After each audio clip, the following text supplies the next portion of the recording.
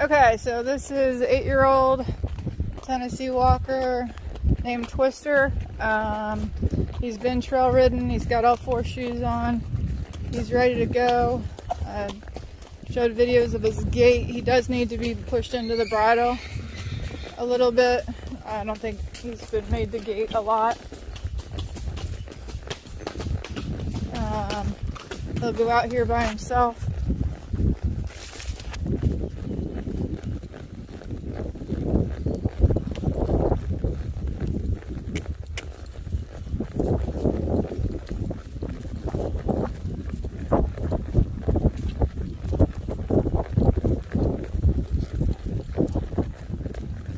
He's been taken to like 4 different trail riding places already this year.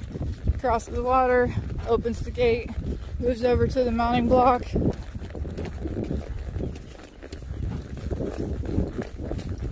Just trying to watch where I'm going here because people throw the trash out.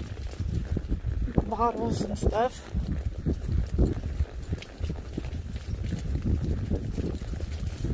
See the nice corn?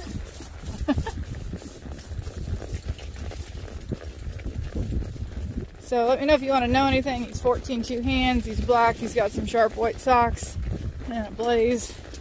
He's current on everything and has a coggin, so he's ready to go trail riding. Alright, I don't make you sick. I'm going to turn around, try to take him back slow.